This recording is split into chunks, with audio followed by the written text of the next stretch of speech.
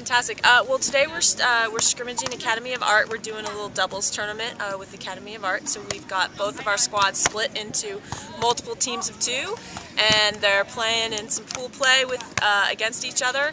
And we're gonna have some fun in the sun today, playing some doubles. There's a couple of kind of huge benefits in my mind. You know, first off, it's something that translates to indoor, but it's something different. You know, a little bit of variety.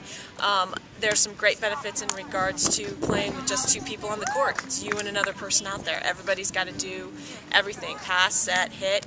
And then there's just some great fun that goes along with trying to move around in the sand to build some, some leg strength and some different strengths in regards to that, getting us on a different surface. It's been a great day. I mean, everyone's been out here. It's a gorgeous day outside. I don't think we could have ordered a better day to play some beach volleyball, and it seems like everyone's having a great time, and we're getting better at volleyball, and that's what we were hoping for.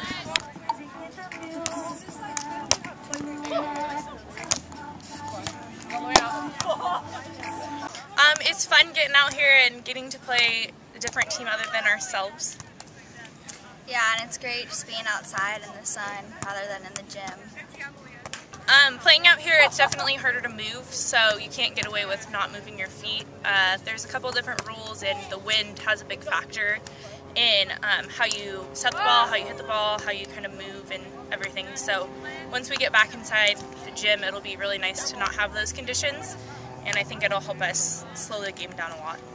It also helps our communication. Since there's only two of us, we have to talk a lot. So once we get back indoor, I think our communication will definitely improve. Yeah, going from 2 people to 6 people will make the game a lot easier.